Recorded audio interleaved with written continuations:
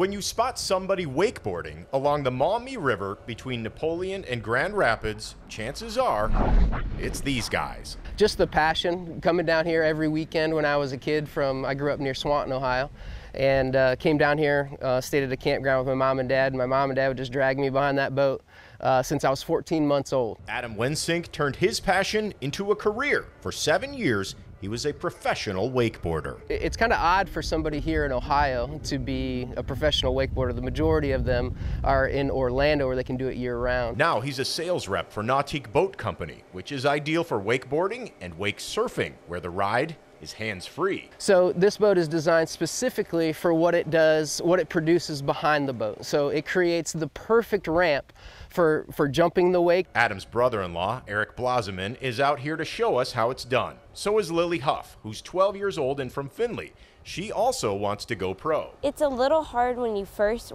do it, but after you know how to do it and you've got the basics down, then you usually get up and it's really easy. Here's a pro tip: they make it look easy. So I gave it a go, and after about 20 minutes of trial and error,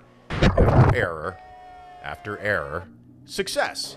I rode a wakeboard for the first time thanks to some professional help and expert advice. Got it! Yeah! Adam and his crew want you to know anyone can wakeboard, even me. In Henry County, Tony Gaptis, 13 ABC Action News.